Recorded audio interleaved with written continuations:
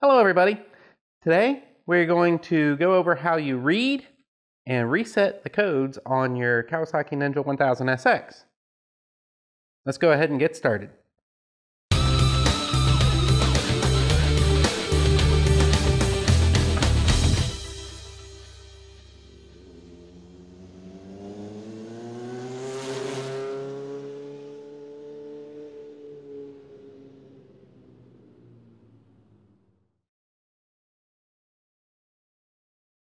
So the first way to read the codes on your motorcycle is through the interface itself. It can be pretty vague because it gives a Kawasaki general code number, which can mean actually multiple different codes in reality.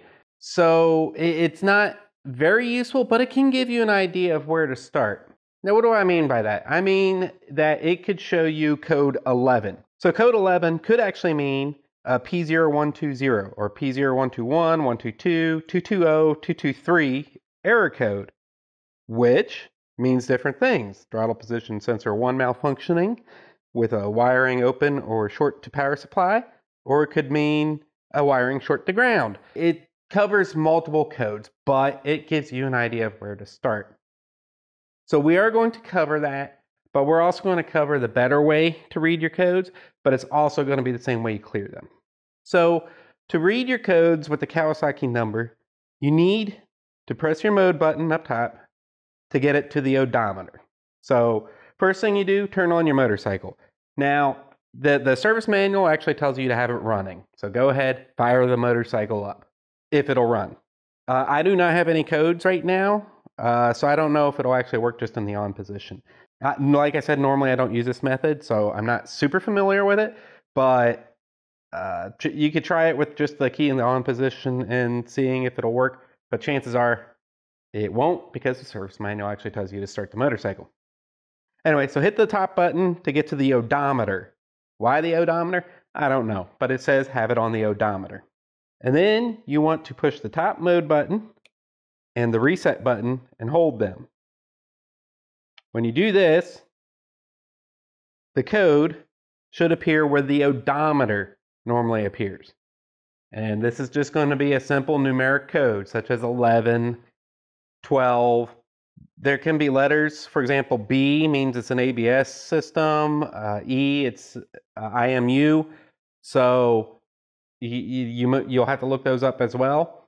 I have a PDF linked below where I put together a chart for you that references all the codes and what they could potentially mean.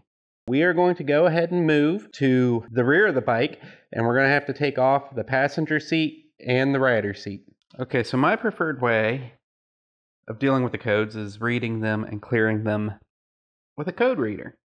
Now, you don't need to go and drop several $100s to get a fancy motorcycle code reader or a actual Kawasaki diagnostic tool.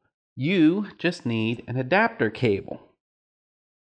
Now, this is a little tricky here, so I'm going to try and make it as clear as possible, but I believe in 2020 they switched to the red Euro style cables. Okay, rather than the old cables that Kawasaki used. So depending on what motorcycle year you have will determine what adapter you need to get. So 2019 and prior, I'm pretty sure, have these connectors. They have two of these. Now, you do not want the rear one. You want the more forward one. So it's going to be up here. You'll know if you got the wrong one because you'll plug in your code reader and it won't read anything. So you want to get your front one. Now, it's going to look identical on 2019 and prior to this white cable, but on your 2020 and newer ones, it's got these red Euro style cables. And if you need to remove this plate, you can remove the two bolts on each side. That's 10mm socket, if you can find it. But it should be pretty easy to pull in to get in here. So just remove this foam piece. Then you got to get this red cap off. So there's this tab back here. If you push it, the cap will come off. And then you have this red connection here. And then you can take your adapter cable, plug it in.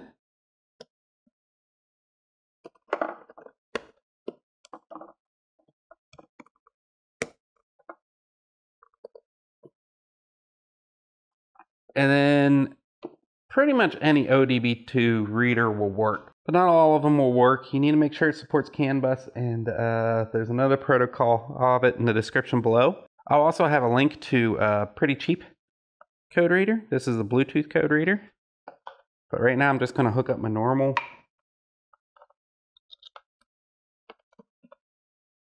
one, turn the key on.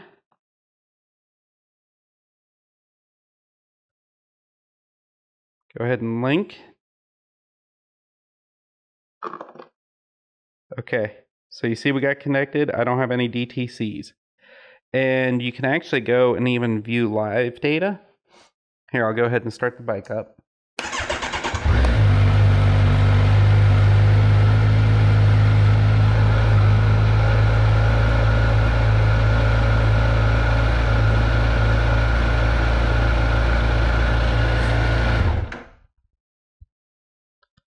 Okay, but you can go ahead and clear your codes from them.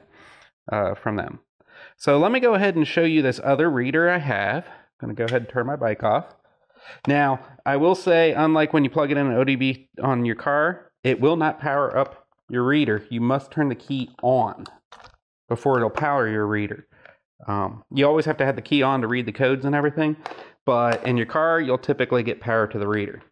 Now, this is just I think it was $14. I'll have a link to it. And this is if you don't have a reader already, but it's just a Bluetooth cheapo ODB2 scan tool. Go ahead and plug it in, and you just use an app on your phone. I'm using an app called Car Scanner. I'm going to go ahead and connect. So we can go to the dashboard. Let's just go ahead and start again.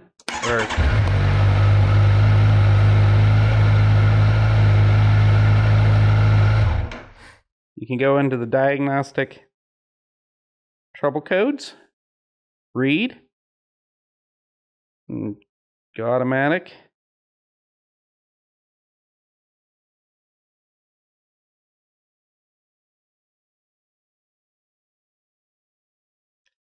And it'll tell, like, I have no DTCs here. So that's how you can use just normal ODB2 readers, code readers, and you can also clear your codes with them. You don't need to spend hundreds of dollars on anything fancy. When you're done, now some people actually wire these in permanently. I don't. But just go ahead and put it back together and put it back in its little spot and just tuck it right back in there. Like I said, you do not want this one on these later model years. Actually, you don't want it on any model year. It will not work even on the older ones. You want the other one up front, and it'll be clear, look identical, 6-pin connector. Now, the adapter cable, it was like $14, and the cheap ODB2 Bluetooth reader was like $14. So $28, and you can do everything you need to do. If you clear your codes, you have to let your motorcycle idle for, say, 30 seconds or so to get the idle position sensor, or the throttle position sensor, back in sync. If you clear the codes for some reason, it clears that out and it doesn't know the throttle position or something of that sort. That's what it says in the service manual. I'm not sure. Just let it run for a little while to figure things out. Now, if you don't have a code reader and don't have a way to reset this stuff, what do? Well, you go through the manual process. The manual process is pretty simple. though lengthy. So you have to start your motorcycle from off position. Start your motorcycle, let it run for 30 seconds, then take it out riding for 10 minutes. And at least 5 minutes of that, you need to be going at least 25 miles per hour. I believe that is 40 kilometers per hour. So for at least 5 minutes, come back or stop wherever, turn the bike off. I mean, completely off. Turn the ignition off. Turn it back on. Start it. Wait 30 seconds as it idles.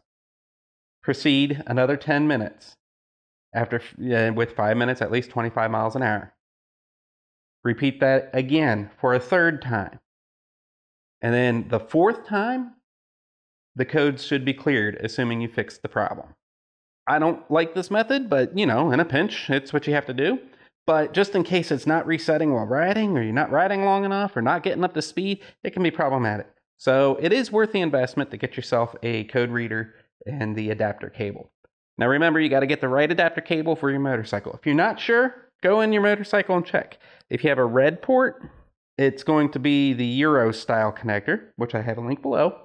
And if it's the white port up front, it's going to be the other style, which again, I have a link to in the description. If you have any questions, please feel free to ask. Thank you for watching. Hopefully your code issues are taken care of and you're out riding. Stay safe, keep the rubber side down. Thanks for watching. If you have any questions, please feel free to leave them in the comments section below. I will try and answer everyone's questions as soon as possible. If there's anything you would like to see, any tips, tricks, techniques, anything at all motorcycle related, please let me know. I do these videos for you, so anything that you would like to see, I am more than happy to do it. If you like this video, please click that thumbs up button. And if you haven't already, please subscribe and click the bell to notify you whenever a new video drops. Thank you again. Ride safe and keep the rubber side down.